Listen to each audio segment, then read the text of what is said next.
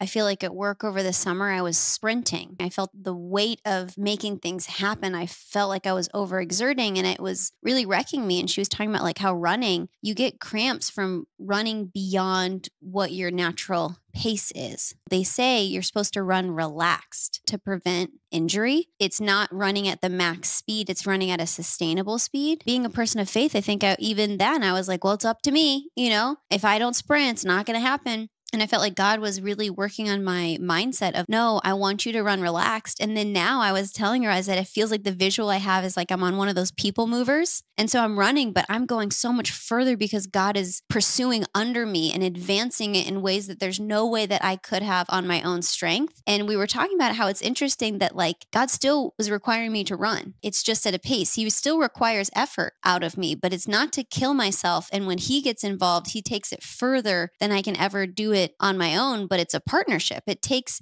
me to still, I feel like sometimes we're also like, okay, then laissez-faire, success happens, or this, and we just stand there and then expect to advance. But I feel like it does require movement.